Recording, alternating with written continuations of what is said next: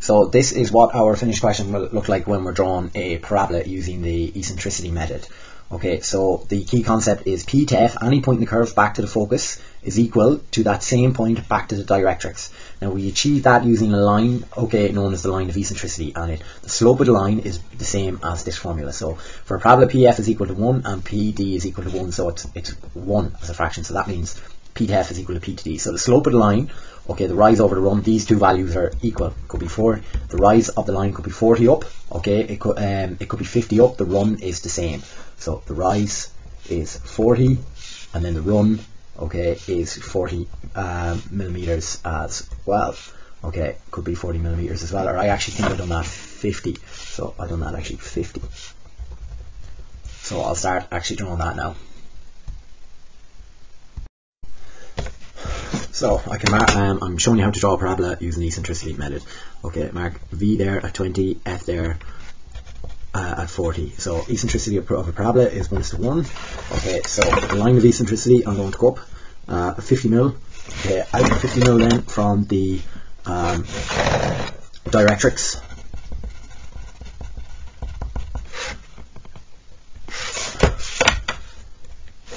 So this is a point on the line of eccentricity, and I can draw in them by connecting these 2 points. So line of eccentricity,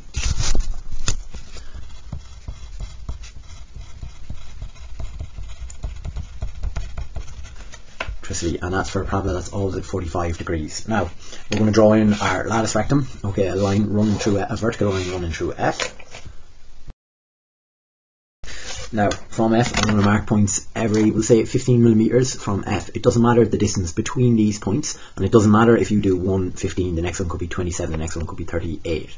Okay, so they can be any distance apart, but I'm just going to do 15 for the sake of it. And then between V and F I'm going to mark them halfway in between it. Right, so I'm going to mark up these, draw vertical lines from these points rather, until they hit the line of eccentricity.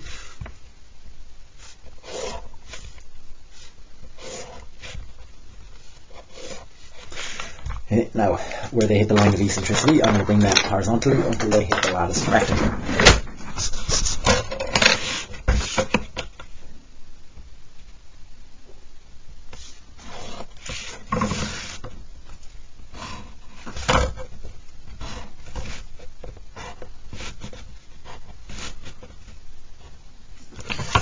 Okay, now I'm going to take my compass. I'm going to put my compass on F.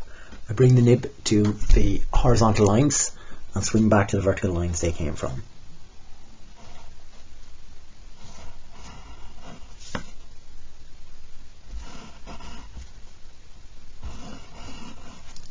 Okay, and then I can do the bottom ones as well by just simply swinging down to the bottom. Where the lattice rectum intersects the line of eccentricity is always a point on any conic section.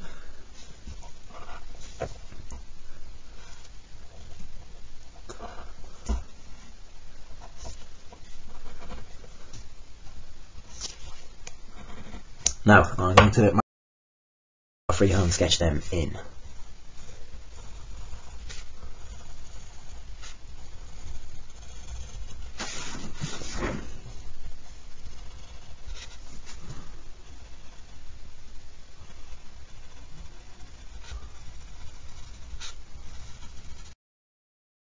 That's what it looks like there after it's done. Line P to F is equal to P to D, so F to any point on the curve, so P there, equals P to D. And how you would prove that is putting your compass on P, bringing the nib to F and swinging it up there, and they're equal.